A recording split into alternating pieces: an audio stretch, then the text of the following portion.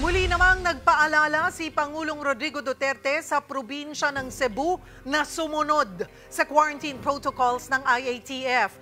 Pero si Cebu Governor Gwendolyn Garcia nanindigan na tuloy ang pagpapatupad nila ng sariling health protocol. Nagbabalita si Marianne Enriquez. I am here to protect the people. I will follow what the medical science would tell me. Ito ang sagot ni Pangulong Duterte sa patuloy na paggiit ni Cebu Governor Gwendolyn Garcia na magsasarili sila ng arrival protocol sa Cebu. Dito pinapa-RT-PCR test agad ang pasahero pagdating pa lang. Kapag nagnegatibo, required pa rin ang home quarantine. Pero sa IATF guidelines, sa ika-7 araw ng quarantine na dapat gawin ang RT-PCR test. I, as Chief Executive of the Province of Cebu,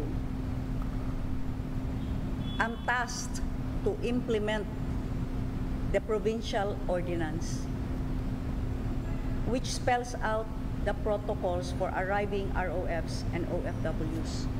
Otherwise, I may be charged with dereliction of duty. May pasaring din ng gobernadora sa isang kawani ng DILG na pumunta sa kanila para sabihing null and void ang ordinansa ng provincial government. I am standing by my oath, and it is my duty to see to it that the provincial board ordinance, unless otherwise declared by a proper court and not by a lawyer of the ILG. Pero sagot ng Pangulo, mas nangingibabaw dapat ang patakarang ginawa ng national government kesa sa ordinansa ng Cebu. The policies that we are dishing out are not mere policies, they are guided by the proclamation and they are the laws of the... Yun yung batas. Sakaling di raw tumiklop ang gobernadora, I leave the fate of Governor Garcia sa DILG.